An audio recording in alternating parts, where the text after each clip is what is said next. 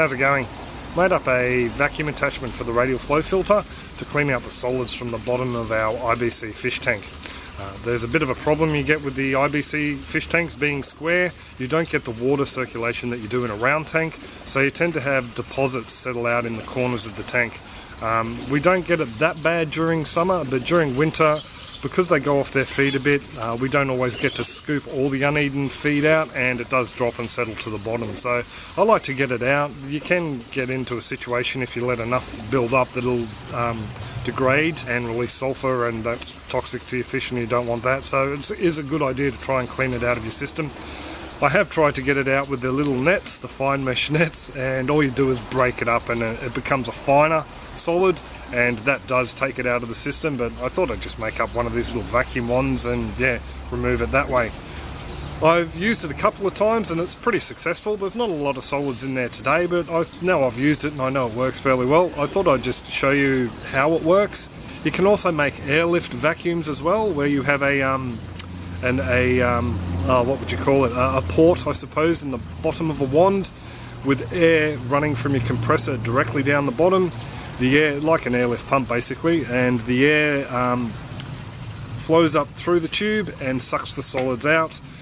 I thought that was a little bit more complex than what I wanted to do. I've already got water pressure, I've already got an outlet to collect the solids, being the filter. So I figured I might as well use water pressure, and it's less mucking around with pipe work. It is a very basic and very easy build. A lot of the parts that I used in the wand I actually had laying around, but I rang up our local big box store. You Australians know which one it is. There's only two of them. This one starts with B. And I priced out all the parts, and it would have cost me $15 if I had to buy all the parts. So I'll give you a look at it and I'll explain basically what it is, I suppose. So there's a little vacuum. It was a pretty easy build. What we have here to begin with is we have 1.5" or 40mm reducer that goes from 1.5" or 40 mils down to a 25mm or 1" PVC fitting. From there I have a 1" push-in fitting with a 1" thread on the end, which just threads straight into this little barb fitting that goes into this 1" pipe or 25mm pipe. So that's just as easy as screwing that in there and pushing that on there, and that's what actually plugs in to the top of the slow fitting or the solids lifting outlet in the fish tank, and takes the waste away to the radial flow or your swirl filter or whatever. Just a length of 1" flexible pipe so you can move it around. I've made this long enough so I can get to all the different corners and all around the fish tank, so there's no solids I can't hunt down. Down on the other end here we've just got the barb fitting, and it goes into a 20mm or a 3/4 inch adapter, just a push-in adapter that takes the pipe. On the other end of the pipe I've just got a bit of a bevel cut into it just so it won't sit flat on the bottom of the floor. I have thought that if the solids do become too thick and too heavy and stuck to the bottom, a little bit of a brush arrangement could be put onto the end of this, but it's not something I've had to worry about at the moment. And that, yeah, just screws straight into there. So these fish don't like being exposed to a lot of light, so I'm going to try and do this as quick as possible.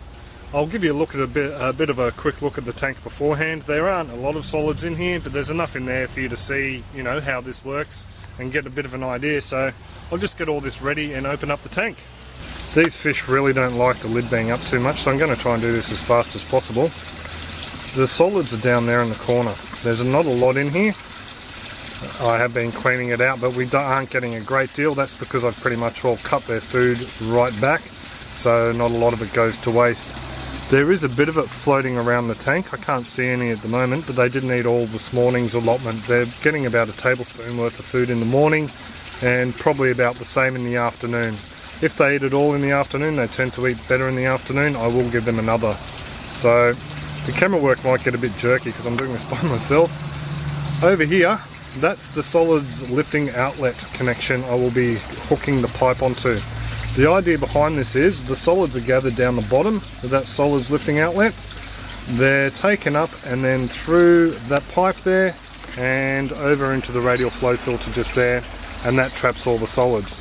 Unfortunately, like I said before, being a square tank, you don't get the solids moving around the tank and and they don't get a chance to be sucked up by that lifting outlet. So that's why this little vacuum comes in handy. So I'm just going to try and position this camera so I won't fall into the fish tank or over, and I'll connect the pipe work and show you how it works. Rightio, so to begin with, what I have to do is pull out this solids lifting outlet. It's as easy as doing that. And connect the wand. So it's just a matter of pushing that onto there, and away we go. Now, as you can see, the fish have actually moved some of these solids around. They're now right down here. Hang on, there's a nice little heap down here. I'll try and set the camera up to give you a decent look. Finding it a bit hard to do this all by myself, but this will give you a bit of an idea.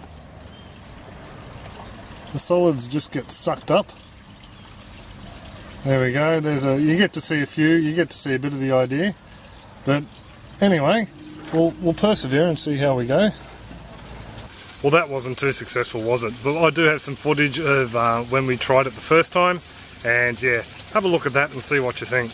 Rightio, we're going to try and do this as quick as we can because it's going to freak the fish out. The water level's raised up, and can you see the solids down the back corner there, babe? Yep. I'll just take off my little elbow here, stick on my adapter, and hopefully what we'll see is this here. There we go. Sucking up some of these solids. So these solids are going directly into the solids lift, the radial flow filter. That's doing quite a handy little job.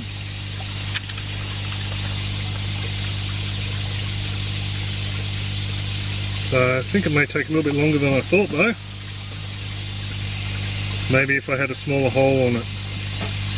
Oh, it's doing alright there.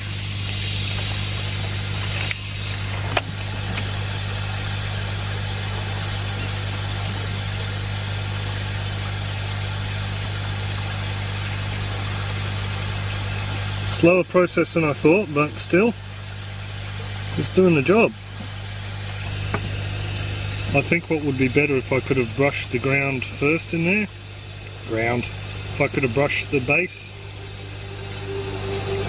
Maybe that's something to do on an adaptation. Put a bit of a brush on it. I think that's done a pretty good job. I'm pretty pleased with that.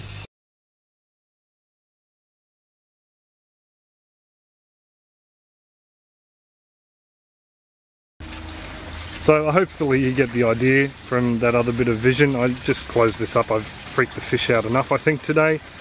So the solids come up as they would normally through the slow and get taken down through here and into the radial flow filter or swirl filter or however you've got it connected. From there it can either just sit in there and then be drawn off whenever you clean out your filter, or you can clean it out immediately if it's a little bit rancid.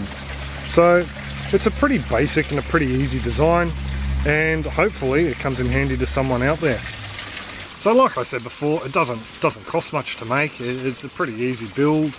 You just need a saw to cut the pipe and a screwdriver to tighten the screws. It's as easy as that, no glue involved. All those parts you can pull off and use in other bits and pieces around your system. It was a bit hard to do it today without a camera woman, so hopefully that other vision sort of showed exactly how well this thing works. There are other systems you can use. You can make airlift vacuums as well. I've seen them online, and in fact I'll put a link to one that someone sent me a link to in another clip in the description below, and you can suss that out. I did think about making an airlift vacuum. I just thought this was a lot easier. I'm using what I've got here already. I don't have to make up another special tool with extra air fittings, extra hose line and all the rest of it.